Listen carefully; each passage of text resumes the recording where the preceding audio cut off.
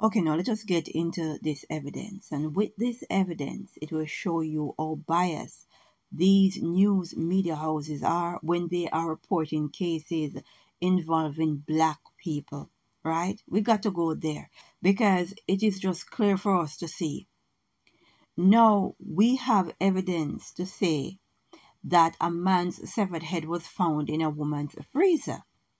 Now, what I notice when they are reporting this case, it's all about the victim's criminal past. It's not about how gruesome this crime is. It's not about the mindset of the people who allegedly done the crime, right? Let us get into the Independent, right? And the date is Friday the 26th of January 2024. A severed head was found in a woman's freezer. She insists she didn't put it there. After a harrowing discovery in her Brooklyn apartment, Eza Steins alleged that her husband killed 39-year-old registered sex offender Kashin Geyser and dismembered his body. They make sure to let you know that even though these people cut up his body, put it in a freezer, oh, he was a sex offender, he has a criminal past, nothing to see here, right? And when it comes down to the Independent, they make sure to just show the face of the victim.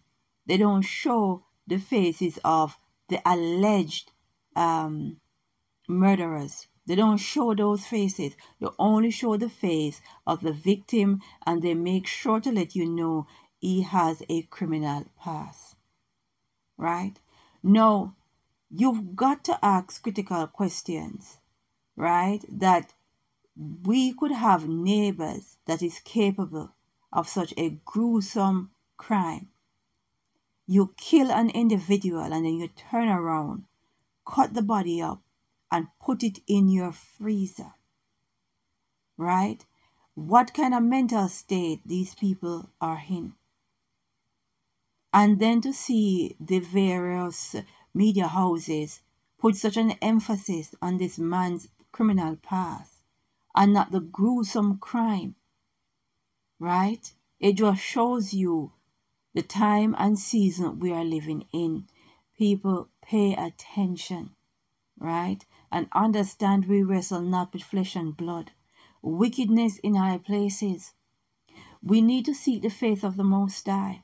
Please go check this article out and others about this case, right? Let us pray and say, glory be to the Most High.